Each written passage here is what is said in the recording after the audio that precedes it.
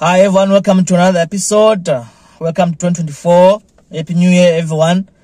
I hope you enjoyed your festive season and your holidays with your families, your loved ones, and your children and wives.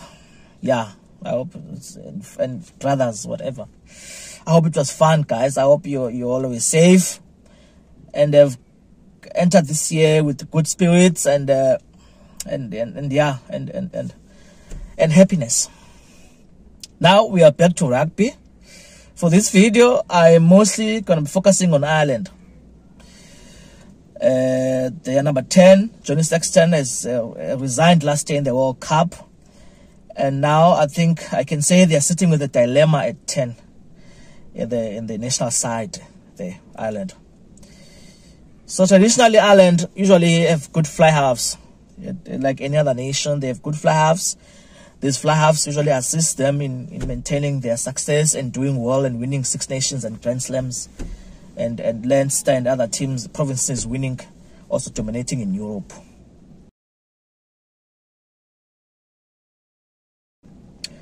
So the history is that in the past there was a guy called David Humphreys. Humphreys used to play for London Irish, and also later I think he played for Ulster, one of the provinces of Ireland. He was a great fly half with a good right boot.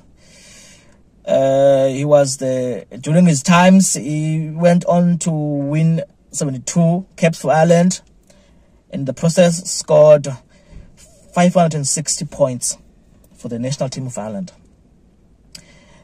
During his time, Humphreys, there was another guy, a youngster who developed, came through at Munster by the name of Ronan O'Gara. O'Gara was promising when he came on at Munster. He was promising, and when Humphreys was nearing his retirement time, they had already groomed Ronan O'Gara to be the next guy to take over from Humphreys, to continue as the next generation for the Irish national rugby team. When O'Gara took on, he was a very good fly half.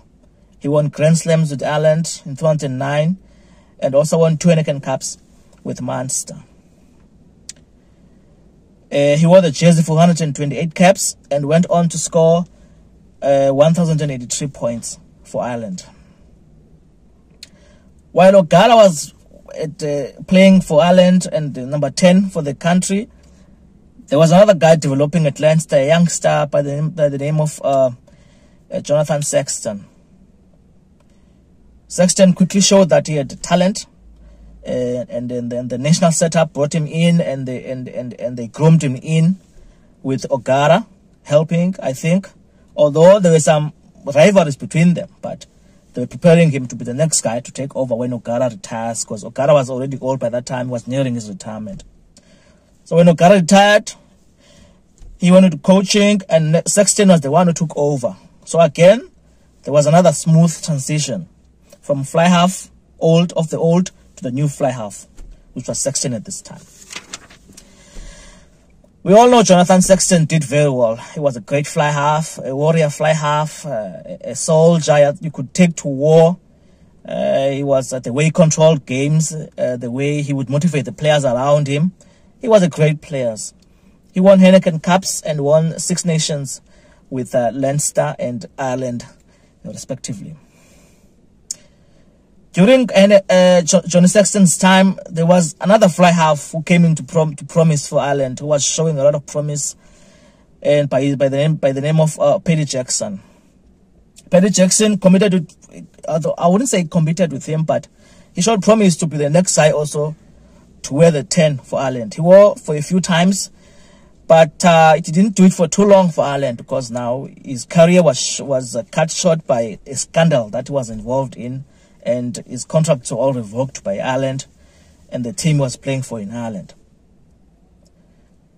So Ireland had to now bring in someone else, and then another guy came in to compete or back up to Sexton, and his name was Joe Carberry from Munster. Carberry was given some time also to play, to show his skills, to show that he can take the jersey going forward, but he lacked, I think, according to my opinion, he lacked that edge to be the top international fly half to be the one who takes over the jersey when Sexton leaves.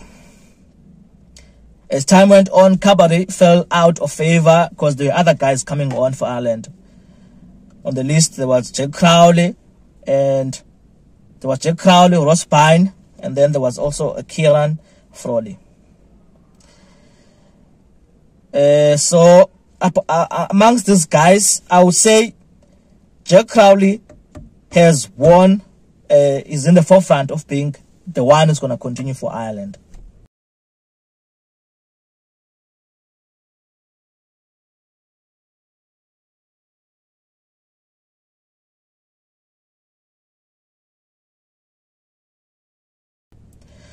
So when Johnny Sexton retired last year, there was not really, I don't think there is a clear picture on who exactly is going to continue in the long term at 10 for Ireland. As I said, Jack Crowley is one who's promising. I think it's because he's the better of the three that I've mentioned. Also, behind these three guys, there are also new youngsters at Leinster. It's Harry Pine and the 20-year-old talented Sam Prendergast. These two youngsters are showing a lot of promise. They are also in the run to wear that number 10 for Ireland.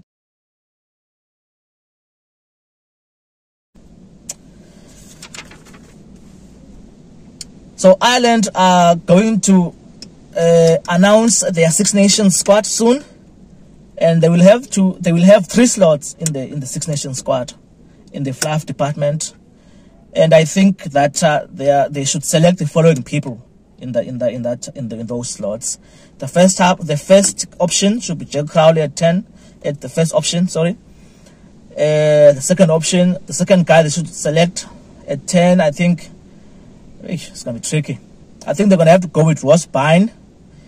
And the third guy, I think they have to really be brave now. They have to select Sam Prendergast for these Six Nations 2024.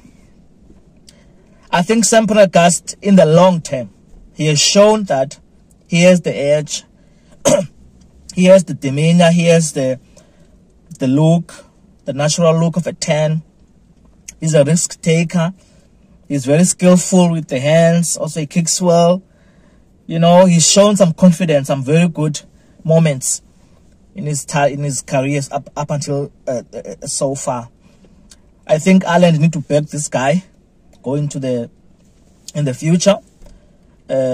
He needs back. I know he's still very young. Some people may say that it's too early. I don't think it's too early.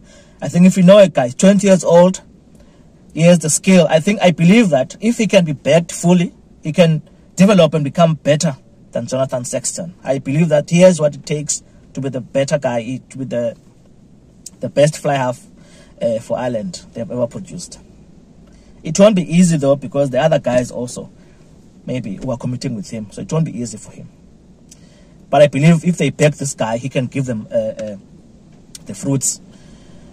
Sometimes players need to be just backed to gain experience going forward. Like players like, for example, in the Springboks, Damien Willemse and Andre Esterhuizen had to be backed by the coaches, because when they started, they were not that good. There was no wow factor. But after a few tests, they were given a few tests, and then they managed to gradually get experience and be at ease.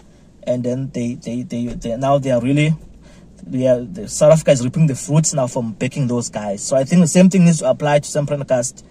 Back him up, give him the experience, introduce him to the international level, the setup, just make him carry tackling bags there and there, you know, just to see what it's like, and give him a few tests there and there. I think the future is very good with this guy. He is the guy I think will take Ireland going forward.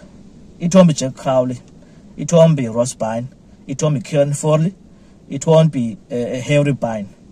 Sam Prendergast is the guy going forward for them. He's still young, inexperienced, but he's very talented. I've seen potential. Sometimes you must back the potential. Sometimes you must take the risk on the player, back him up. Your rewards will be great. Thanks so much. Enjoy evening. Thanks.